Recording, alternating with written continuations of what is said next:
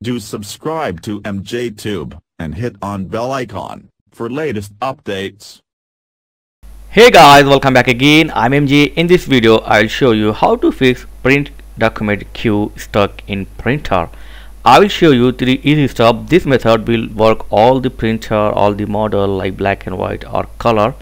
So let's start. I will show you 3 easy steps. First is here, whenever you get the your print queue stuck, just go to here, type the start, open the devices and printer, then open your printer.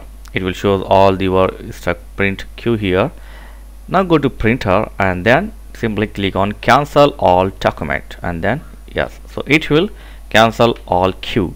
So this is the first method. If this not work, then here go to start and type command prompt, and here command prompt just right click and click on run as administrator. Okay,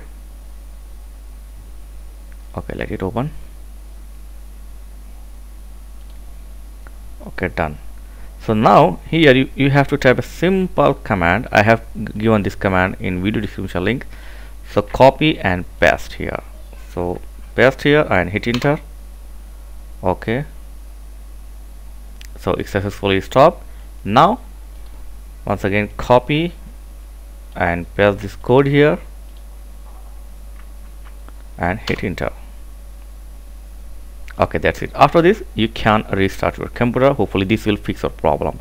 If you're still facing problem, you can go with the third option. Third option is go to start, type the services here, open the services,